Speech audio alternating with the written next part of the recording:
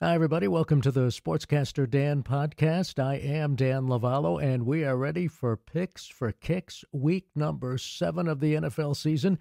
As you know, I give you my picks on the NFL teams in my area, the games involving the Patriots, the Giants, and the Jets. Last week, I was 3 for 3, picked all winners. Now, remember, I don't pick against the spread. I just give you the outright winners of the games. I had the Jets upsetting the Eagles, and that did happen.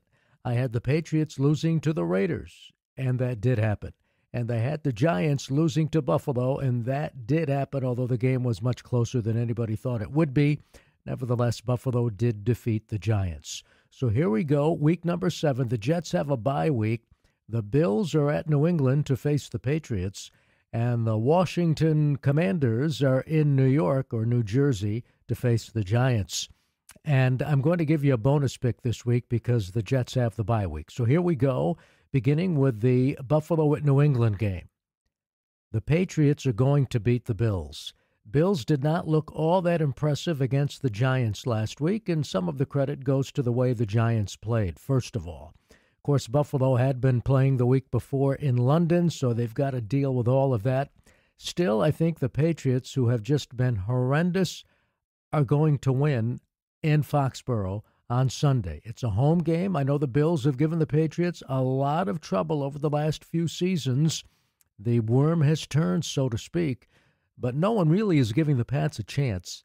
They're playing at home. I think Belichick has had it. Somehow, some way, I think the team will be ready, so I am picking the New England Patriots to beat the Buffalo Bills on Sunday. Then you have the Washington at Giants game. Giants looked much better against Buffalo. Now, I know they do not reward you in the NFL for moral victories. That does not happen, or should it happen, by the way. Giants did look better, and even though they might have to go with the backup quarterback again in the Sunday game against Washington, I'm picking the Giants. The Giants are going to beat Washington on Sunday.